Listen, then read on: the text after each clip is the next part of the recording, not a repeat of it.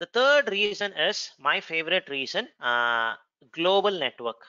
Now, Google built this network for their end user products, your YouTube, Gmail, all those things. So you can be sitting in one part of the world, but you can look into any video posted by anybody or any content. You can search it with the lowest latency.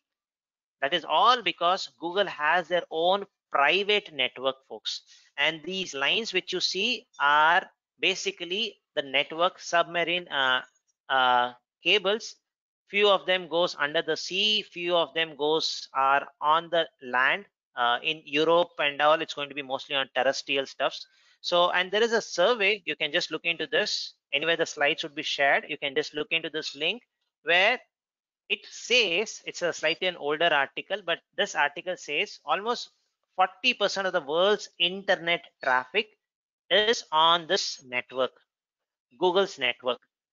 And you use the same network in GCP also. So what does this mean basically is, let me just go to the same website. So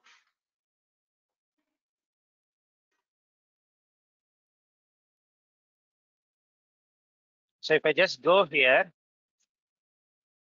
let me open my it's the same screenshot which I put it in the slide. So let me just take this.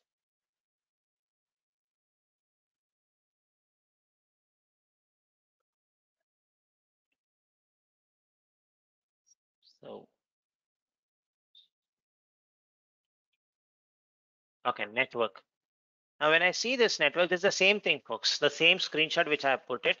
Now what it basically means is I can communicate. If I were to communicate, right? So usually, take any example, your organization itself. You may be sitting in one part of the world, and you may have a counterpart in the other part of the world. Something like you may be sitting in Asia, any part of Asia, and you may have a counterpart in Europe or in America. Now, definitely your on-premise will have also some data centers. Let me take a very simple example. I have a virtual machine in Mumbai. This is Mumbai. Now I want to communicate with a virtual machine in in my organization, but the virtual machine is in US Central. Now what I will do basically, if I were to communicate, simple ping. If I want to ping also, I have to either expose this virtual machine with an external IP address, or I have to use some VPN. Then only I can do it, because I have to go take the route. There's no connect, right? It's not physically connected. But when it comes to Google, right, you can think as if like there's a very big LAN cable connecting your virtual machine from Mumbai. It goes to US Central. A very big LAN cable, fiber optics, which connects from one data center to another data center. So this is only possible in cloud GCP. No other cloud provider can provide you. You can very strongly say this because of their presence. AWS is slowly catching up. They are going to come very close. But GCP is the number one in this part, the global presence. So because of this global presence, you can have networking stuffs made very, very easy. When we do in our module 5, right, you will understand this concept very well. This is something very important, very unique also.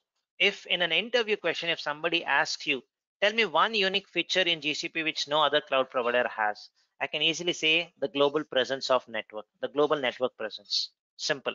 No other cloud provider has it. AWS is closely coming, but not still there. So that's another reason. Now just think of this one. The last year again, most of us was working from home, and I would have seen most of us would have used those Netflix, Amazon Prime, all those things.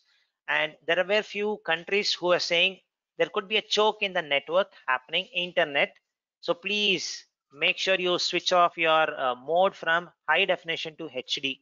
In Europe and all, I heard this story because there could be a network choke happening because everything is on public internet. But if you are using a private network like Google, this network choking cannot happen.